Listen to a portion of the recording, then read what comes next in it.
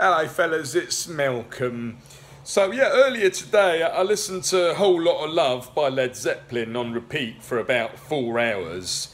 While I was listening to it, I did manage to get Ghosts by Ladytron out of my head, but the moment it stopped, there was Ladytron again playing away. I tried, Kashmir, and then I tried Sunshine of Your Love by Cream. That didn't work either. I even tried a bit of Depeche Mode, but nothing would shift it. Then I was at a Green Party meeting at the Bullface Stag in East Finchley, and there was a band playing, and they played Back to Black, Amy Winehouse cover. That seems to have done the job. Of course, now I've got Back to Black running around in my head instead of Ghosts, but at least it's something different.